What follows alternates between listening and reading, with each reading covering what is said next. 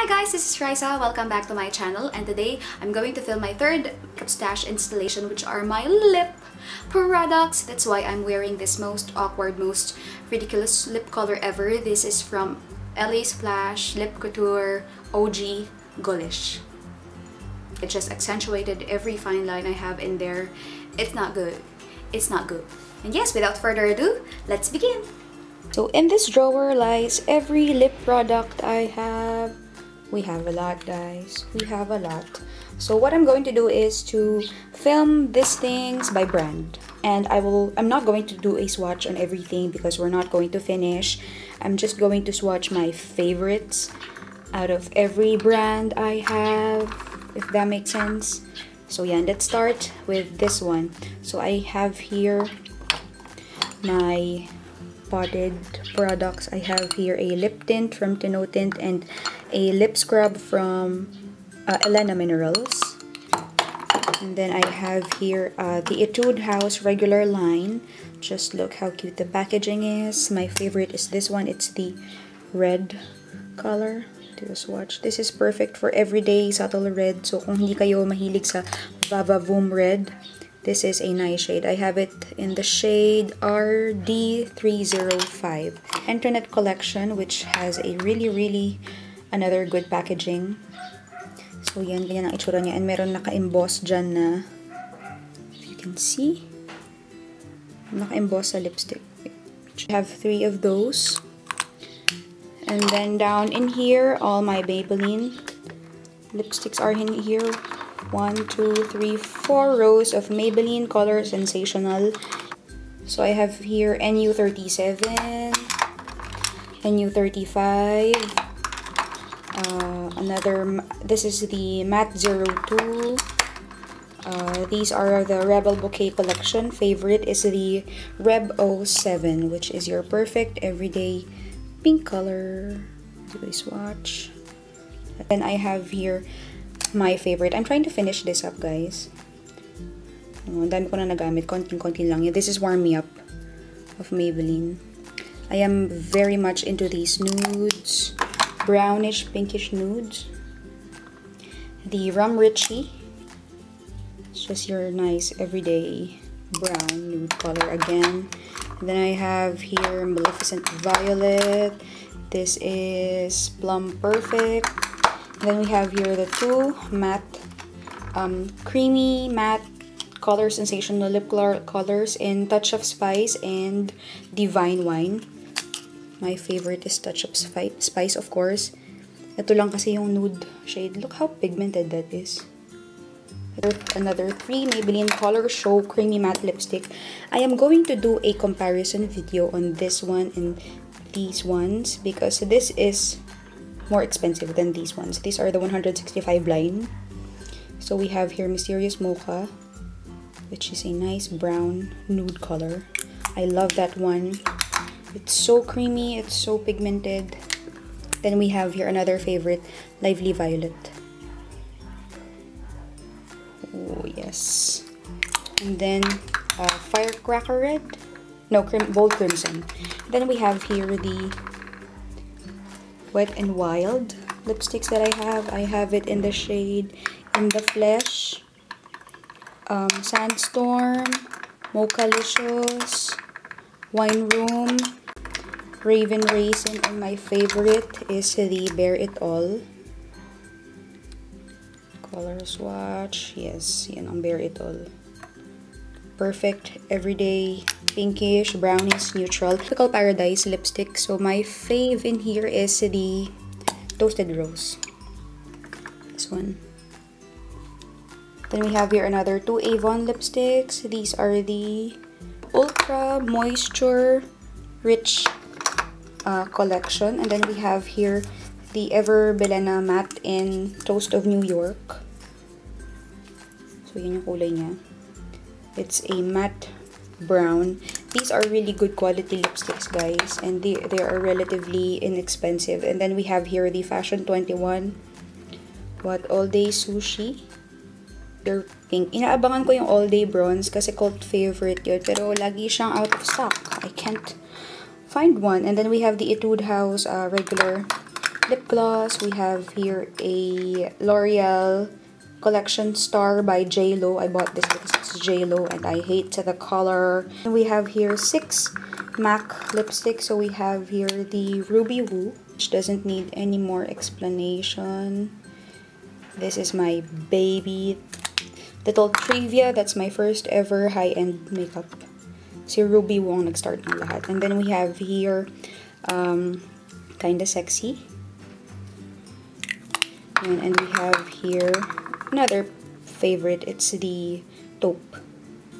So, bago pa to, no guys. Na-try out ko pa siya. And then we have here 2 limited edition from the Viva Glam line. Viva Glam 5 and Viva Glam 6. So, they are just the nudes. Ano nga lang to? Luster ang finish niya. So, hindi ako masyadong fan. Yan. And then we have here the Who's That Chick limited edition by Rihanna. Just look at the packaging. It's just a metallic orange. And then in here we have the Maybelline Vivid Matte Lipsticks. I don't know why these are called matte because they are not matte, really. We have here matte 2, matte 12, a favorite because this is the only nude they have. So yun yung swatch niya. Ito yung ating matte 12.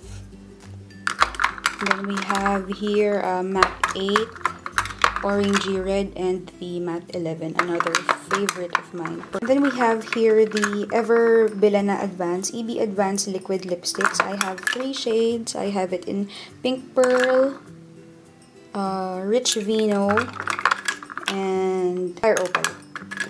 Other Maybelline products, the 3 lip gloss. These are called lip polish, but I think these are called lip elixirs in the US. So we have Pop 7, Glam 12. These are new, hindi ko pa siya nabubuksan. And we have Glam 13. So yes, that's that for my lipstick. I keep them in this acrylic case. Kung nagtataka kayo. So yan, dalawang acrylic case yan. And puno ko na siya. Oh, I forgot to mention, I have here my Maybelline lip balm in Berry Crush. Tagal na yan guys, tinatry ko siyang ubusin. So going here with our mini baskets in here. So yan. Ito yung random basket ko. So ito yung wala akong full collection. So we have here 3 ColourPop lip pencils, lippy pencils. We have Aquarius, Taurus, and Lumiere. We have here the Bunny Gloss Bar by Tony Moly. It's so cute. And then we have here Max Factor lip gloss. And then an e.l.f. pencil, which I'm trying to use up. And then an e.l.f. lip gloss in brownie points. As you can see, I've marked that one. Trying to use up this one too. I have here 2 BYS matte lipstick. And I have here a Pop Beauty Aqua Locker, just your sticky lip gloss. And then we have here a Sephora Rouge Infusion in the color Peony. I got this from a very good friend, best friend ko si Det. Hi Det, if you're watching. And then we have here Dear Darling tint from Etude House, which I'm almost done. And now we're down to the second basket I have here.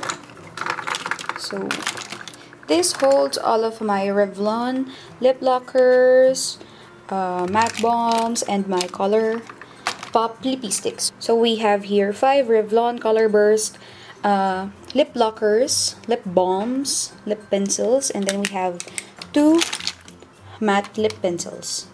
So I will link below my blog regarding these. So I swatched everything, guys. And then we have here my ColourPop lippy sticks. We have here Taurus, Out of Sync. We have here TGIF, Choker, Mosh Pit, Too Sexy, Aquarius, Lumiere, and Baywatch. So my favorite is, of course, Lumiere. Let's try to swatch this one. I will do a separate video on all my ColourPop products, guys. Then I also love Baywatch. That's this one. Halos pareho sila actually. Third basket holds all of my, oh my god, holds all of my liquid lipsticks. So yeah, that's that. So we have here 3 ColourPop things. Chili chili. We have here kapaw, which looks like the one I'm wearing right now. And then we have here Trap, another favorite. We have here the BYS Velvet Lips liquid lipstick. I have it in the shade Bare Beauty. One I'm wearing at the moment, the OG Gullish of LA Splash Lip Couture. I hate that one. And then we have here 3 dose of colors. I have it in the shade Truffle, Stone, and Brick. Let me just swatch. This one, this is Truffle, one of my favorite. And that's Truffle. I love, what the hell is this?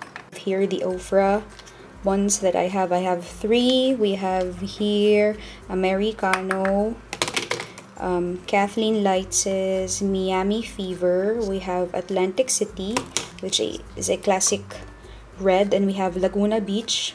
This is an everyday color. And then we have here Mocha, my favorite, Havana Nights of Kathleen Lights also. So I'm going to swatch these 3. Mocha, nice burgundy brick shade, and we have Miami Fever. This is so unique. Ang hirap maghanap ng ganyang kulay. Para siyang terracotta orange, terracotta burnt orange. Parang ganun yung shade niya. This is so unique. Parang wala siyang katulad. In here, we melted deluxe sizes. This came in a set, holiday set siya. Melted berry. And then we have here the melted chihuahua. Melted chihuahua. And then we have here the metallic peony and the metallic macaron. And then I have 1 full size, which is the melted nude, which is my favorite.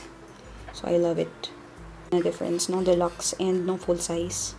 Here the LA Girl glazed lip paints. I have it in the shade Peony, Tango, and Flirt. Flirt is not yet opened, but I'm not a very big fan of these. Ang hirap nilang i-apply dahil dun sa applicator nila. Kasi plastic yung applicator nila, guys, and wala siyang sponge tip, unlike noong melted. The NYX Soft Matte Lip Creams, I have it in the shade Milan, Zurich. We have here Cairo, Tokyo. And then we have here Antwerp yata. Addis Ababa and Morocco, here Ibiza. So that's everything I have. I forgot to mention, guys, I have here 2 prized possessions. These are my NARS Audacious Lipstick. I have it in the shade Raquel. Look at the packaging. Whoop.